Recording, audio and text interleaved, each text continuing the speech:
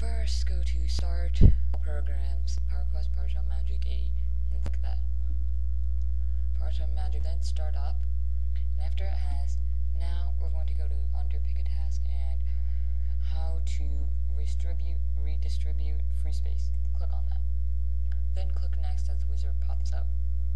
So we want to redistribute space among which Partitions? So we don't need to redistribute space among the C because it already has enough. We're going to put it into D, which hardly has any space. So now let's go next. Now it says confirm changes, and you just press finish. I'm not going to do that because I don't need it. And after you've pressed finish, it'll tell you to restart your computer, which you can just press OK to do, or you can go to Start, turn off computer, and restart computer. And that's how you redistribute free space among your drives in case you hardly have any in one. And yeah, see you next time.